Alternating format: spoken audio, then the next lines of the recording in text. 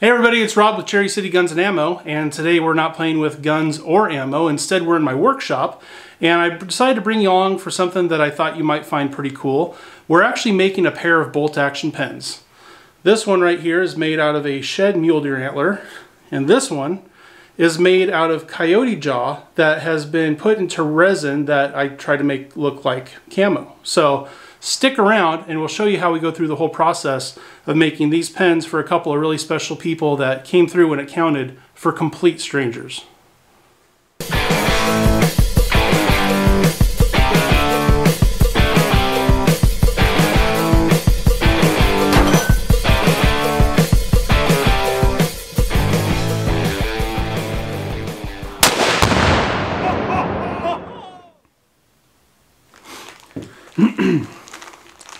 All right, before we get into actually making the pen, let's go over kind of what it takes to make a pen. First, obviously, you have to have a blank, and your blanks can be many different materials, sometimes a combination of materials. I've done a lot of blanks out of wood. The blanks that we're going to do today, so first off, this is what I'm calling a coyote jaw and resin blank. So these are both halves of a coyote's lower jaw. With no teeth. The teeth shatter and break and don't turn, but the bone turns really nice. And I've put those two halves of the lower jaw into a mold, and then I mixed up several different colors of resin, and I poured them in there. And the whole intent was to try to kind of make it look like camo. So that's supposed to be kind of like a camo resin with coyote jawbones embedded in them. And then the other pen, we're going to use this chunk of a mule deer shed antler. And I'll let you know, whenever you're turning bone, whether it's antler or the jawbones, you have to wear a respirator. Those organic compounds, if you breathe them in, you can get really sick. And then I keep the respirator on until I've run my dust collection enough to kind of clear out the air. So from the time that I turn and sand them, there will be a gap in time before we come back to the video and I actually start doing the assembly, because I don't want to do the assembly wearing the respirator. So I'll turn them, sand them, and put finish on them. Then we'll cut the video and I'll come back a while later and do the rest of the work. So yeah, you need a blank. You need some bone or some resin or resin and bone, or you need some wood, all different kinds of cool stuff. And then you obviously need a pen blank. And here is what a pen blank kit looks like. So as you saw from the intro, because I finished the pens and went back in time so I could film the intro before I filmed the making of, because that's how we do things. You'll see that these are bolt action pen kits. And what the actual kit consists of, here's the tip, and it kind of looks like a nickel plated 308 casing with a copper bullet on the end, but it's just a pen tip. It's just hollow all the way through. The actual bolt action section for the back of it, you know, it looks like their little rifle clip section, and then the bolt that actually opens and closes it. And then for the internals, it's really simple. The actual refill that actually contains the ink, and this is a very common refill. You find it in any office supply or Walmart or whatever. The spring that makes it go back and forth. And then the most important thing to me is this brass tube. So the first thing you do is you take your blank, whatever it's made out of, you drill a hole through it just big enough to fit this brass tube, and you glue this brass tube in. And then the brass tube goes onto your mandrel on your lathe. You turn the blank, and then once everything's turned, sanded, finished, all that stuff, all the rest of the kit, when you're installing the rest of the kit, it's pressing into this brass tube, which will be inside of your blank. And then they make all different kinds. Like you can see, this comes with one brass tube because this type of pen only uses one section. Some types of pens, like this one, it's two pieces of wood or whatever you're going to use. You've got an upper section that twists, that actually opens it. All this little stuff that's been sitting around for a while. And this is actually a piece of wood that was in the flower bed in a hotel in Phoenix, Arizona I stayed at. It was a gray weathered piece of wood, and just, I don't know, I was trying to kind of keep a memory of the trip. So I grabbed that piece of wood out of the flower bed and brought it home, and underneath all that gray weathering, this really cool yellow wood with these dark markings on it was underneath. No idea what kind of wood it is. Or sometimes it uses two sections like this. And that's just because this has a screw-on cap. And the cap then screws onto the back of the pen.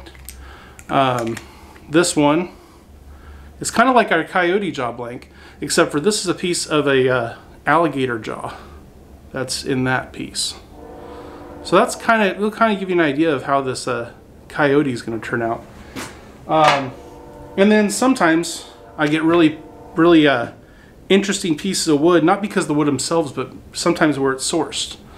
As you can see, this one here is laser engraved with the Game of Thrones logo, which I have a laser engraver. I did that laser engraving. And the reason it's got that logo on it's not just because I thought it'd be cool to put that on there, but this piece of wood was actually used on one of the sets of Game of Thrones. And I actually have several of these with certificates of authenticity saying this wood was sourced from a set of the Game of Thrones. And I've done a lot of stuff with certificate of authenticity, different woods or materials, like from stadiums, replacing old seats in stadiums. I did a pen for my nephew from an old New York Yankees stadium seat. I've done all kinds of stuff like that. So anyway, now that you kind of see what goes into creating the pen, we're going to get started on the work. And the first thing is we're going to drill holes for these tubes and get them glued into place. Let me get that all set up and I'll be right back. Alright, up first we're going to get these holes drilled. And you always use a drill bit that is slightly bigger diameter than your tube, so that your tube fits in nice and loose. And this is a jig that I use. It just keeps my blanks nice and square when I drill them. And I realize my arm's right in the way of seeing this, so let me see if I can figure out how to do this without putting my big stupid arm in your way.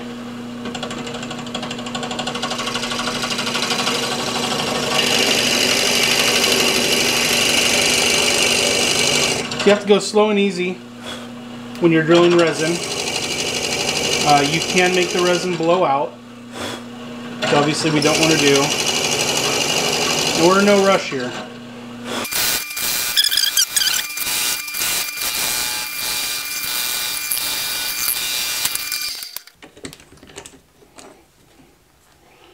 There we go. Popped out that end just fine.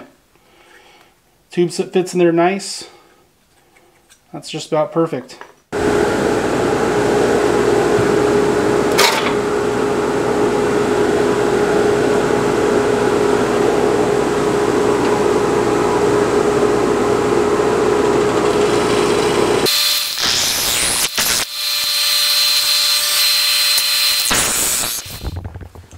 Alright, next thing we gotta do is we gotta take our tubes.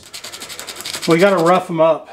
And we just do that so that the glue that glues them inside the blanks has something to bite onto. So I use a rather heavy sandpaper. I think this is like an old 80 grit disc that I had laying around.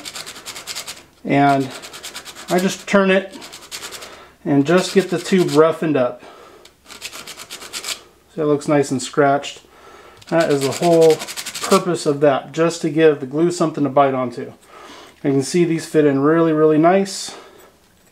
Very nice. And drilling antler, it can be really tricky. This worked out absolutely perfect. As you can see, my drill bit came right through this narrowest part. And I'm not going to have the blank in there very far where it's glued in, because if at all possible, I like to leave a little bit of the bark on the outside visible.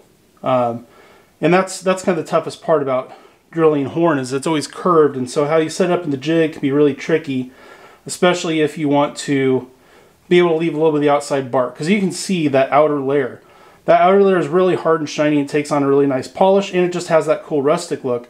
The inside is very porous and usually pretty white. There can be a little bit of mineral streaking from like blood that was left behind that didn't completely drain out. But the most interesting part, I think, is you get little spots of bark on it.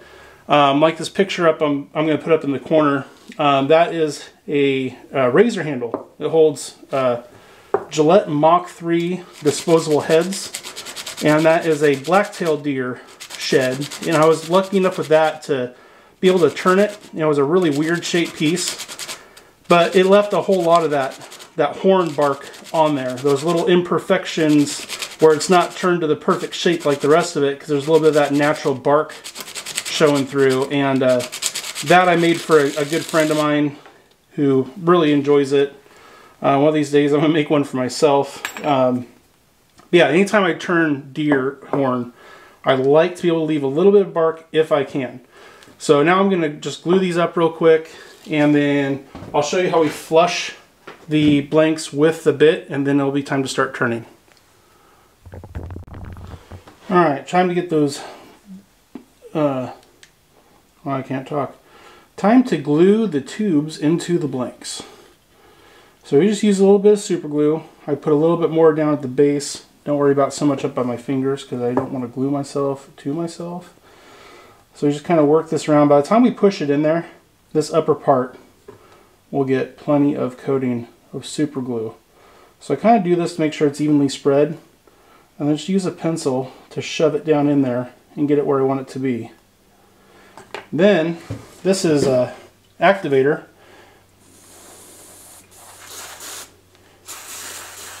Makes your super glue go off pretty much like immediately.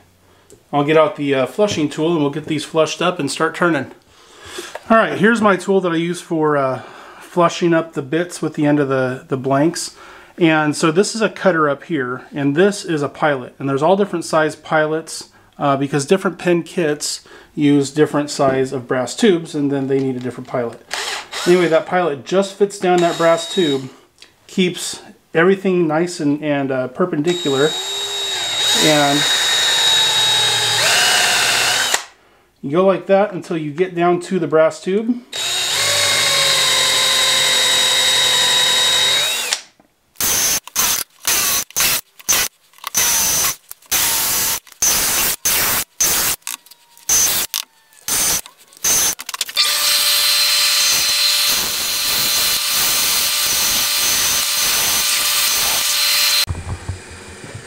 Alright, the next thing we're going to do is we're actually going to mount these on the lathe to get ready to turn them. As you can see, that brass tube is right to the end on both sides. If it'll focus there for me, maybe not, I don't know. Anyway, trust me, brass tube's right to the edge of the hole, where it needs to be. That's the whole point of that piloted cutter. Then we take these little bushings and we stick these bushings in, and all I have to do is turn the blank down so that the ends are flush with the ends of those bushings, and it'll fit the pen kit. So you have different bushing kits for different pen kits. And what you do between the bushings is completely up to you. I've made them where they're real fat. I've made them real just straight and skinny. I've made them some with a nice gentle curve, which that gentle curve is kind of what we are going to be doing with this blank. I'm going to turn this around. When you're doing this, there's not a front or a back, like which direction you're supposed to have it. But for some reason, I'm just particular. I like to set these up so that if this was the pen, this is the orientation. I intend to have this end be towards the tip and this towards the back. And I like having oriented that way. So this is a pen turning mandrel on my lathe. This holds these bushings between the centers, keeps everything nice and secure. Then I just need to get my my tool rest set up. So I want it to be right around there. This is my preferred, what we call a roughing tool. That's just for getting the blank roughed out. This is a tool that I made myself. This is the handle. It's a white oak handle. It's a big piece of steel, and then mounted on the end. This is a carbide disc type bit. I just drilled and tapped a hole going through there. And these carbide bits are crazy sharp, and if it dulls, I can loosen up the screw, turn it slightly, and I've got a fresh cutting bit. So, you know, when I first set it up, I kind of like to make sure I like where everything is located, which that seems pretty good right there. I'm going to take a second, I'm going to throw on my respirator and my face shield and get turning. You won't really be able to understand me with my respirator on. So no talking while I'm turning. So I'll throw some music or something like that on there for you. All right, we're ready to go.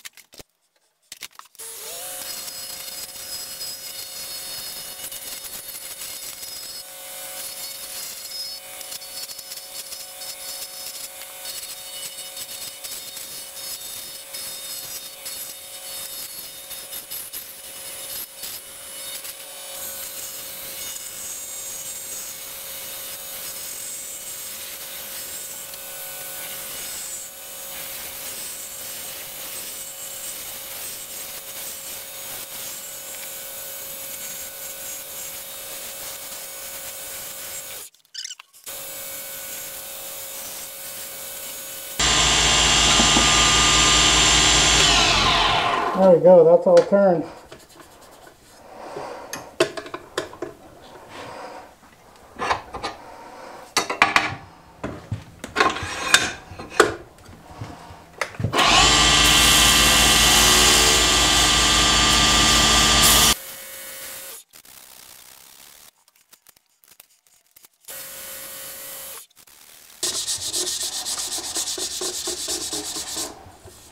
There we go. So that one is turned and sanded and ready for finish.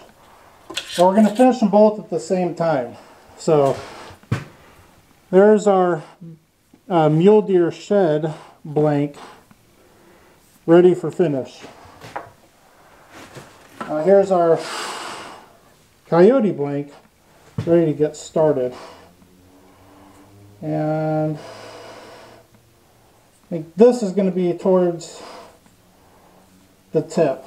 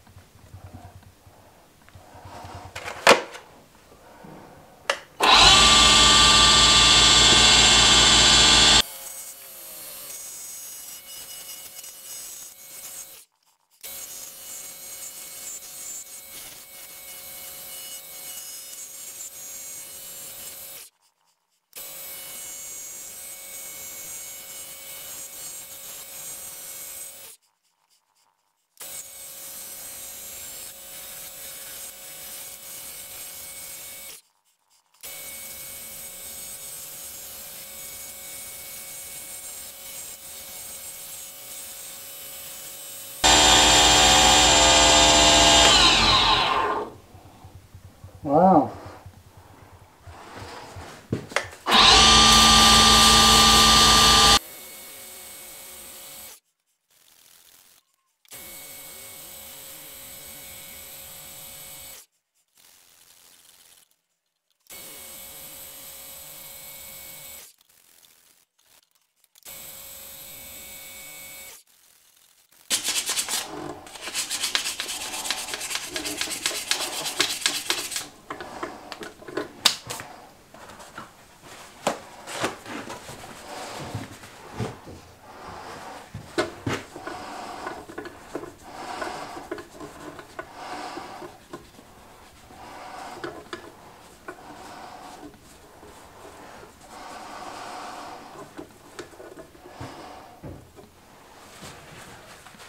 All right, next on is finish. Okay, since these are our one section blanks, I'm able to put them both on here to add the finish. And I changed out the bushings to these Delron bushings. It's just a plastic, and they're a tapered bushing, so they fit on any blank. And that's just so the finish doesn't glue the blanks to the steel bushings, which I'll switch back out to once we go back to sand and then polish the finish. Which we do actually sand the finish to get it even. It tends to go on slightly uneven, even with these turning on the lathe at its lowest point. Because we use an activator and it tends to make the finish bloom, which kind of makes it get wavy. And what we're using for finish that we use the activator on, it's this really fancy stuff called cyanoacrylate, which if you know what that is, you'll know the only thing fancy about it is the name. Because cyanoacrylate is actually the name for superglue. It's the chemical name for superglue.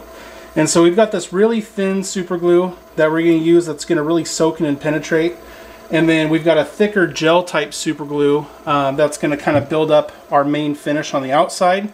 And we use superglue because you can apply a layer, hit it with the activator, and it's already dry and hard, and you're ready to add another layer. And you can build up several layers very quickly, very easily. And then once you sand your superglue back down nice and flat, take all the waviness out of it, it takes on actually an incredible polish. So I use one of the little baggies from the pen kit as like a little finger condom, and literally all you do is you just let it slowly run onto the blank and wipe it on like that.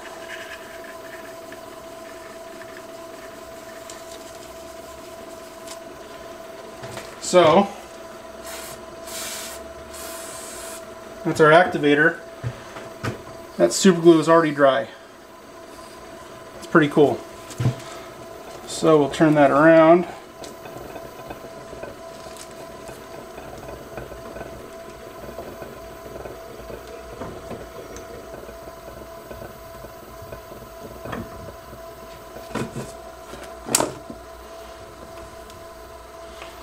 Let's get another layer on there. I'll change out my little strip of paper towel. So I just tear paper towels into strips, and then just kind of fold them up, roll them up, whatever. And they make great little applicators for my fancy cyanoacrylate finish.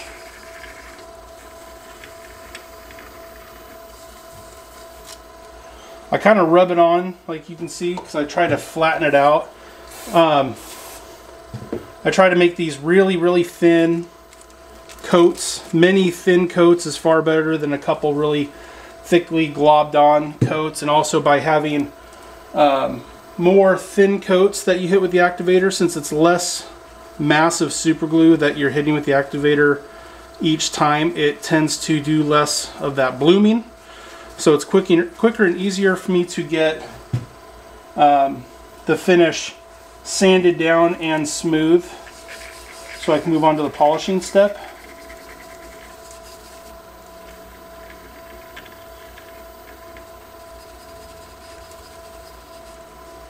I almost think I have a hair on there. I got a hair in the finish. That has never happened to me before. But it looks like I'm getting it rubbed out of there. Looks like it's barely stuck on the outside. I saw it while I was turning. And it's just barely touching. It's probably because my hoodie is covered in dog hair. How funny. Well, I'm going to take some really, really fine sandpaper, because I wasn't able to get rid of all that hair. I'm going to use some 800 grit. So it's super, super fine. And I'm just going to gently sand that finish to hopefully get rid of that hair. And then we will go back to adding some more finish.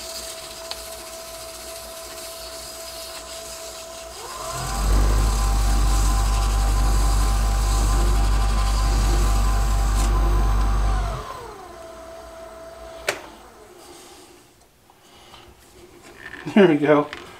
Alright, I got rid of the dog hair. How embarrassing. Alright, let me get this really dry. We'll get back to adding more finish. As you can see, there's already a decent kind of sheen to these guys. I'm going to add one more layer of this thin glue to this antler blank to try to replace anything that we just took off that really fine sandpaper. I barely touched it, and that was like 800 grit, so I don't think I really removed much. And really this thin stuff, I mainly use it to just soak in. So now we're going to switch to the thicker gel super glue. That's going to do more to kind of build up some nice layers, to actually get some thickness to our finish.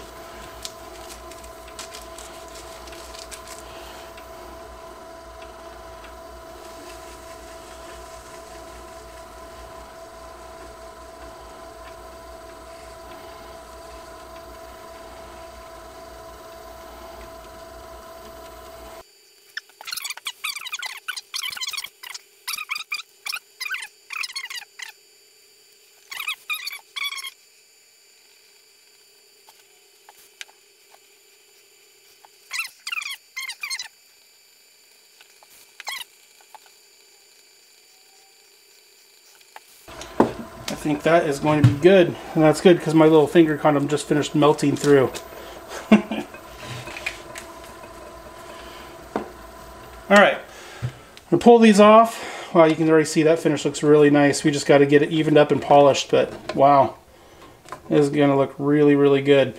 So I'm going to pull these off. I'm going to switch them out to the steel bushings, and then I'll be back to only doing them, one at a time. But I'll bring you right back. Alright, we got our deer antler blank back on there. We're going to start off with some 400 grit paper. Then we're going to go to some 800 grit paper, and then we're going to polishing pads from there.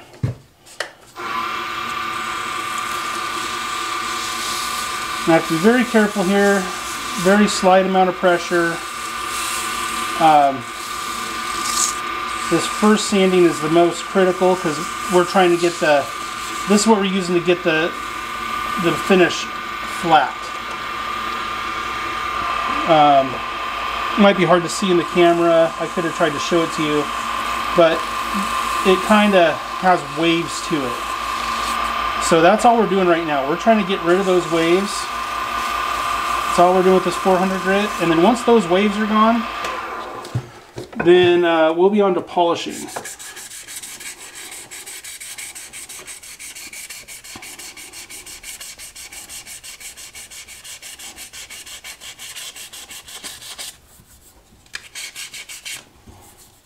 That is pretty darn close. I'm going to hit with some wet 800 grit. Alright.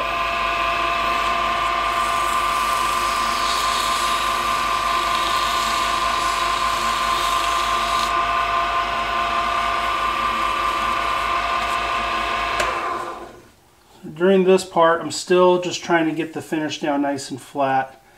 I check it often, because I don't want to accidentally take off too much and possibly burn through my finish, because that would be really bad. We're really, really close here. There we go. So, I don't know if you can tell in camera, but that was much shinier. And we're looking for it to get basically dull. If it's dull, it means we've taken off the very outermost layer, and it's gotten rid of that little bit of shine. And so when you first start doing it, you'll have like stripes of shiny, stripes of dull, and that's because you've taken off the tops of the ridges, and those are now dull, and the shiny parts are kind of the valleys. Once you get it to where the whole thing is dull, that means you've flattened it. You've taken everything down even with each other. So now we're ready to go on to these polishing pads, these micro mesh pads.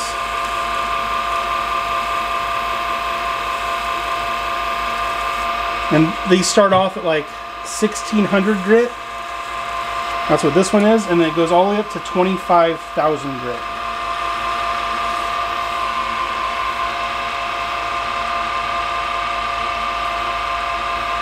That's over a series of 9 grits.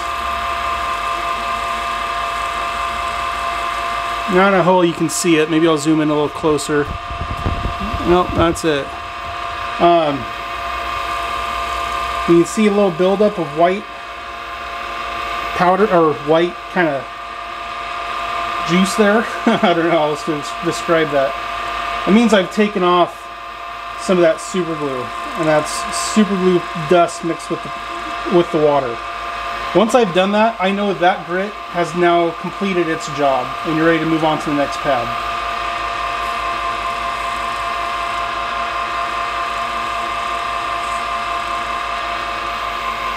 I try to wipe it off in between,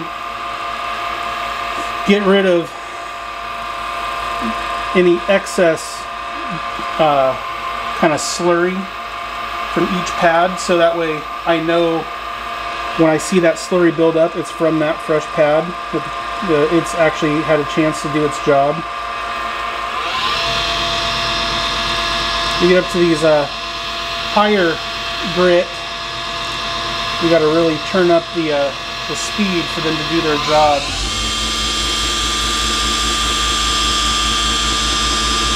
And you don't really see the buildup as much anymore once you get to the higher grits either. At that point, you're not really removing anything more. You're just buffing it out.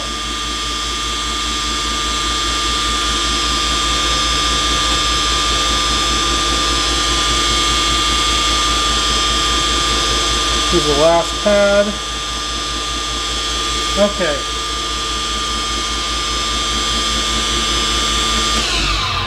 So that's the last pad, and look how nice and shiny, glossy that blank is.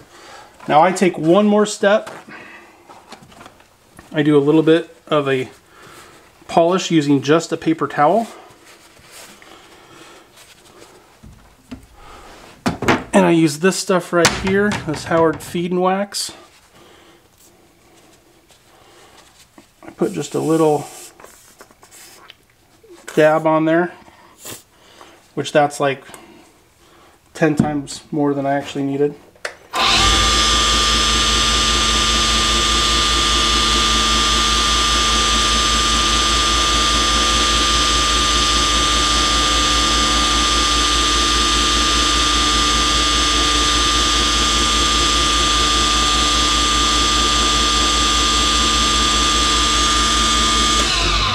And that gives it just so much more shine. I mean, that thing looks wet at this point. So that's taken on a really, really nice polish. So, now you've kind of seen how it's done. I'm going to do it on the Coyote blank. And I'll just fast forward through it because you've kind of seen the process. Oh yeah.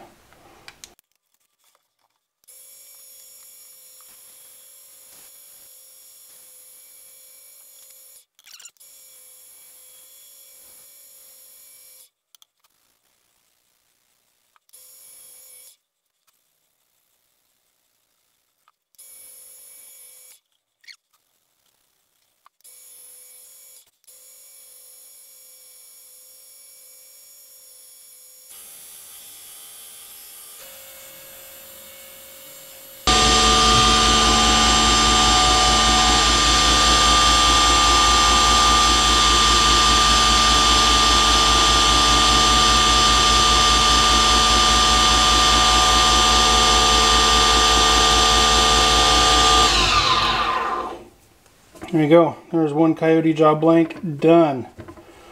Once again, just looks, you know, wet. Very cool. All right, next is assembly, and then we're all done. All right, we're on to assembly. This is my pen press. Here's our pen kit and our blank. So what I like to do with these is typically I like to put the tip on first. So that fits into there. We have to make a little length adjustment. So try to keep it nicely aligned and guide it on. There we go. Tip is pressed on. Move this back a little further. I like to make it so the clip kind of points at the feature I want to highlight. In this case, it's that piece of bark. Oh, I gotta put this a little bit further. So,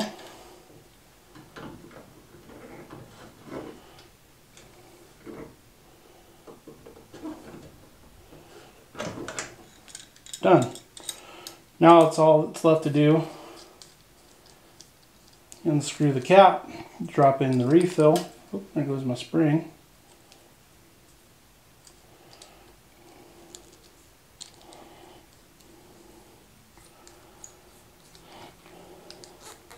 And there we go.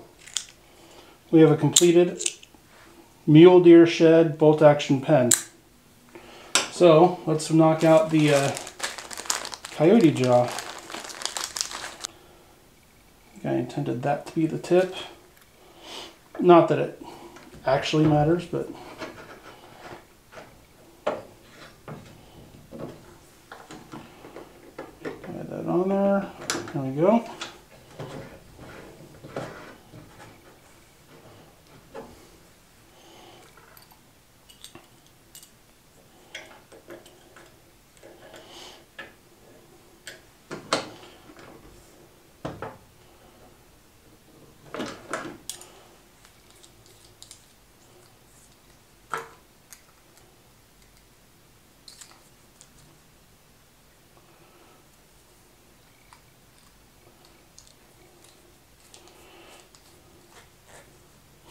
There we go. There is a Coyote jaw bolt action pen.